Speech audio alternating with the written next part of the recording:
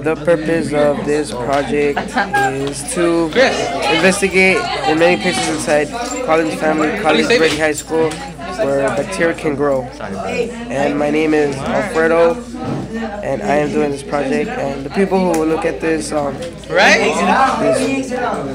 iMovie will be the student tech leaders, people from YouTube, and my teachers I and am from students. ms.pisano.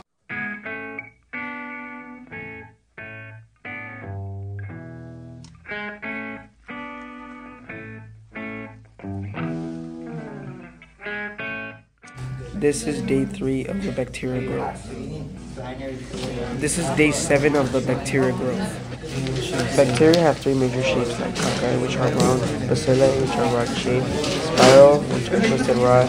These type of bacteria are very small and we can't see them with the naked eye. We will have to use a microscope. These prokaryotes replicate through binary fission, which causes them to make an exact copy of themselves. Bacteria can help us in many ways because they are decomposers. Some bacteria that is inside our bodies can help break down our food. Also, bacteria are harmful in lots of ways because they can poison us and can cause the food poisoning or bronchitis. There are many ways to prevent bacteria from getting you sick, like washing your hands, don't be touching your face or touch unclean places like public restrooms.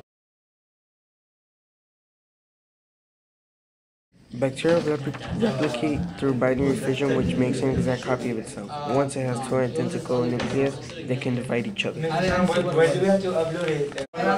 I learned lots of things like how bacteria can replicate through binary fission and that can cause lots of diseases.